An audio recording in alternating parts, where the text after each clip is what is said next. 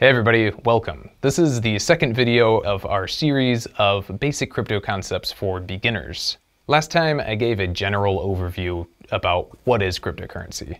Today I'm focusing specifically on the topic of blockchain and what is blockchain. As always, if you do enjoy this video and find it helpful, please help us out by giving it a like, comment, subscribe to the channel, and share it with your friends. Also, speaking of comments, we're going to choose our 3 favorite comments to send a $10 trading bonus to. So if you're interested in that, go ahead and comment something interesting or funny. Maybe you'll be a winner. All right, let's jump in. A blockchain is a collection of databases physically spread across different locations around the world.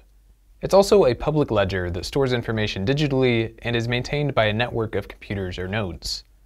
Most cryptocurrencies rely heavily on blockchain technology for 2 core purposes. The first is to help secure the networks and the transaction records. The second is maintaining decentralization, which allows money to be transferred without an intermediary. Distributed ledger technology, or DLT, is considered the parent technology of blockchain. The infrastructure and protocols that form DLT allow for a digital system where users and systems can record, access, and validate information securely and immutably, or unchangeably. A digital system built with DLT is decentralized, as the information is stored across multiple entities in different locations. The security and immutability of the system are achieved via public and private keys, which act as cryptographic signatures. The private and public keys are strings of randomized numbers and letters. The public key is tied to the private key and serves as the public address that other users can see and utilize to send crypto to the user. The private key, which every user should protect carefully, works like a password used for decrypting and encrypting the wallet, as well as signing transactions and proving wallet ownership. While blockchain technology is sometimes referred to directly as distributed ledger technology, a blockchain is actually just one type of distributed ledger. No one knows for sure how many blockchains exist around the world, but it's safe to say the number is growing as blockchain technology is increasingly adopted. All blockchains can be categorized depending on their restrictions. Public blockchains are permissionless and decentralized, meaning anyone can join and become a node. This type of blockchain is primarily involved in exchanging and mining cryptocurrency. Examples of public blockchains include Bitcoin, Ethereum, and Solana. Private blockchains are permissioned blockchains managed by a single entity. This entity determines which user can be a node. An example of a private blockchain is Ripple. Consortium blockchains are a hybrid form of public and private blockchains. This type of blockchain is managed by one or a group of entities wherein each member owns a portion of the network. An example of a consortium blockchain is Quorum, which is developed by JP Morgan. Many of the technologies that make up the blockchain were in development long before cryptocurrency was born. A preliminary version of blockchain was first described in 1991 by Stuart Haber and W. Scott Stornetta. The 2 scientists were developing a cryptographically secure chain of blocks. However, the person, or perhaps people, who invented blockchain in its current form is only known by a pseudonym, Satoshi Nakamoto. In 2008, Nakamoto released a white paper detailing the principles behind blockchain and the first cryptocurrency, Bitcoin. The paper conceptualized blockchain as a public ledger that would facilitate Bitcoin transactions without the need for intermediaries. A few years later, Nakamoto exited the scene and passed leadership on to the existing other developers. However, some developers felt that Bitcoin could not fully leverage the potential of blockchain technology. Among these developers was Vitalik Buterin, one of the founders of a new public blockchain launched in 2015 called Ethereum. The Ethereum team's biggest innovation was incorporating programs called smart contracts into the blockchain. Smart contracts automatically perform certain functions when a set of predetermined conditions are met, eliminating the need for a third party to ensure enforcement. The implementation of smart contracts allowed blockchain technology to expand beyond currency applications and into financial applications and beyond. We'll dive deeper into Ethereum and smart contracts in a later video in this series. A blockchain's primary functions are to store information digitally and secure the data using cryptographic encryption. Many companies are developing and incorporating blockchain-based solutions into their products and services. Here are 2 major examples of applications of blockchain technology outside of cryptocurrency. Blockchain can be incorporated into a monitoring system for deliveries. If a problem occurs during transportation, the blockchain-based tracking system allows companies to quickly identify the problem's source. For example, Walmart Canada utilizes a blockchain-based automated system to manage invoices from payments to third-party freight carriers. Blockchain can also be incorporated into financial services. Traditional financial institutions like banks only operate during business hours and may take days to settle some services due to a large number of transactions the institutions process. With blockchain technology, these institutions can process transactions within 15 minutes and operate 24/7. For example, JP Morgan utilizes blockchain technology to enhance fund transfers between banking institutions globally.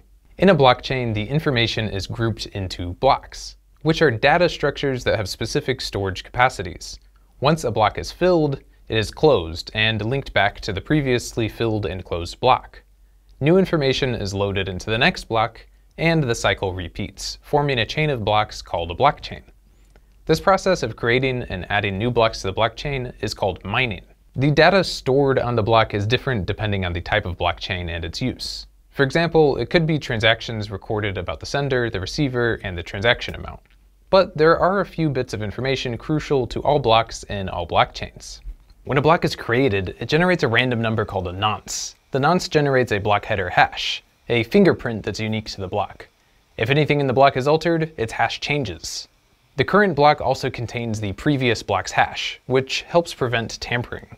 When something does happen to a block, the hash changes. As a result, the following block no longer stores the previous block's hash, making all subsequent blocks invalid. An attacker would have to regenerate the hash of every invalid block. For enhanced security, blockchains also utilize consensus mechanisms to authenticate transactions on a distributed ledger. A consensus mechanism is an algorithm that requires nodes to work together and agree on the legitimacy of any transaction made on a blockchain. The most famous consensus mechanism is proof of work, which forces miners to spend a certain amount of energy to mine blocks. The reason for this mechanism is primarily to make the blockchain more secure by adding a cost to the mining. If there were no cost to mining blocks, then an attacker might be able to add so much false information that honest miners are unable to correct the attack before the attacker profits. Intentionally adding an energy cost makes it too expensive for an attacker to successfully complete an attack before other miners can correct it. The way proof of work adds energy cost is by requiring miners to expend computational power to solve a mathematical puzzle for each block. The mining software must continuously guess the solution to a puzzle until the correct one is found, which requires enough processing power to translate into a significant energy cost. The miner who guessed the right solution can then add their block to the chain and will receive a reward for their work. If an attacker tampers with one block, they would need to solve mathematical puzzles for all the following blocks, which would be essentially impossible due to the energy needed and the competition for mining rewards among all the other miners.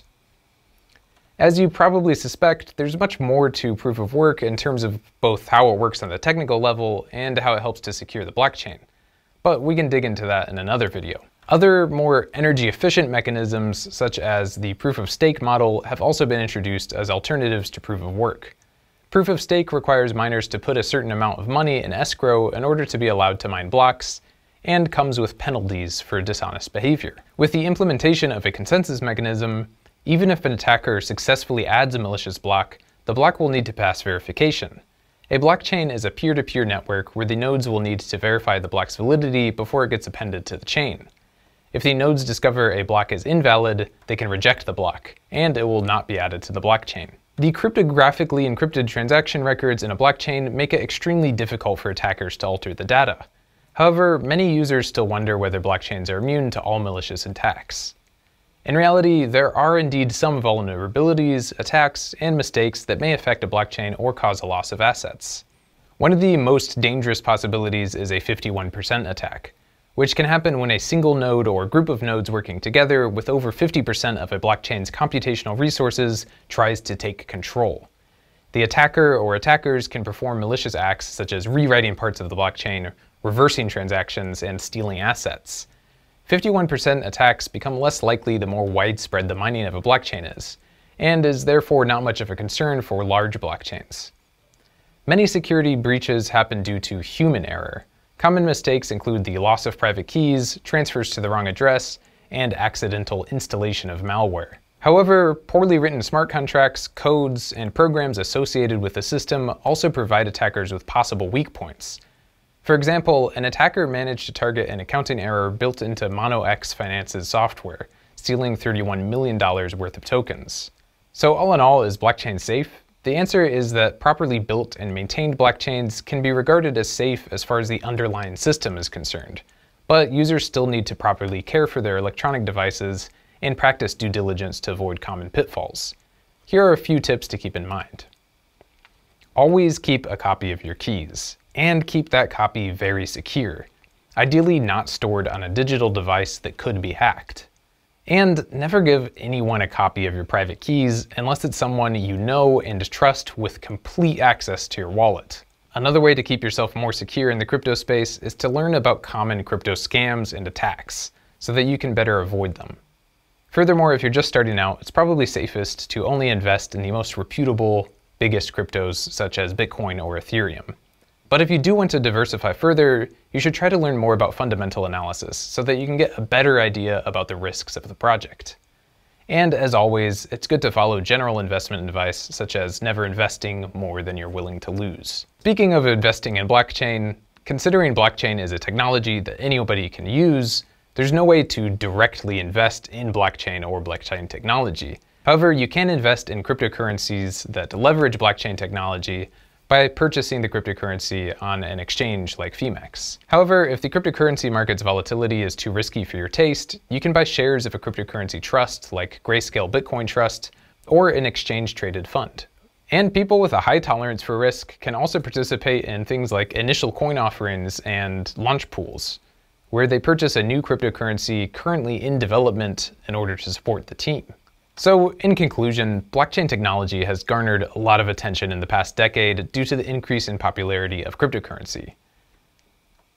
Furthermore, many big companies, from Walmart to JP Morgan, are incorporating blockchain systems to improve and secure existing products and services.